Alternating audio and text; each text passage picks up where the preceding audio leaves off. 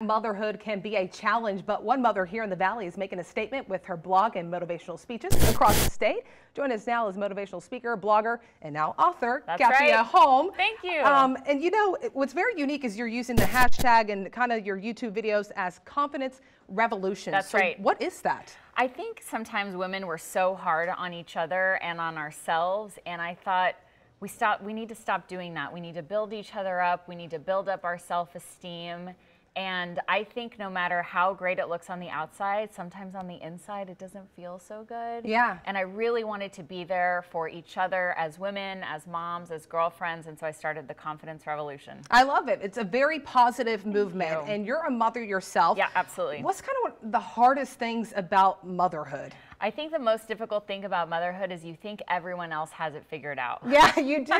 You really do. But they don't. We're all just stumbling along. We're all figuring it out. We're all asking our moms and our girlfriends, and we're reading blogs and books. And I think that if we can tap into that network and really ask each other for help, we'll end up being so much better. Well, you share so many powerful words through your video blogs on YouTube, and now you've put that on paper. Tell us a little bit about your book. Yes, I wrote a book. It's called What Nobody Told You About Love. It'll be for sale in December.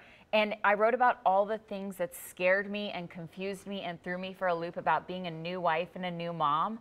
I mean, nursing can be real confusing sometimes. It can, especially for women who are working mothers like we have Victoria. Yes. You have to find that fine balance between a working mom and being a mom at home. Yes, and how do you get your body back, and what is getting your body back? And listen, my body changed and it didn't go back.